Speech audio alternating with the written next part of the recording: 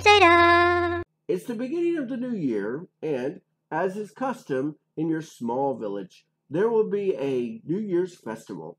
However, there is a problem. Your friend Clovis informs you that the chest containing the festival items has been taken to the center of the labyrinth that is right outside of town by some of the villagers as a prank and asks you to go get it. Thus is the story of Enter the Labyrinth, an early access game being worked on by Luca Zoid on itch.io. The game has a lot going for it with what it currently has. The graphics are really nice, even if Clovis looks like an exact copy of you and is currently the only villager in the village. Dude, are you my brother?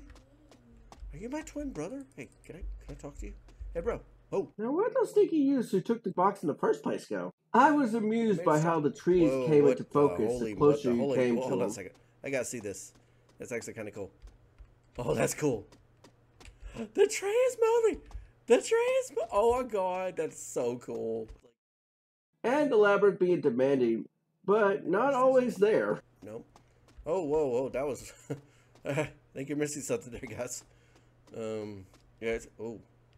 Okay, well, we are now looking through the wall. The only real glitch I discovered in the game was whenever you try to talk to Clovis. If you pressed a certain button, the words would look like they're going to a different language or something. What language are we speaking? When I did get to the center of the labyrinth and finally get the chest, I discovered that the game wasn't fully over. And I got even more confused trying to get out. However, I made it out safely and discovered that though it was short-lived, it was pretty fun. Thanks for watching, and remember, subscribe, check the links below. Come on back for another video.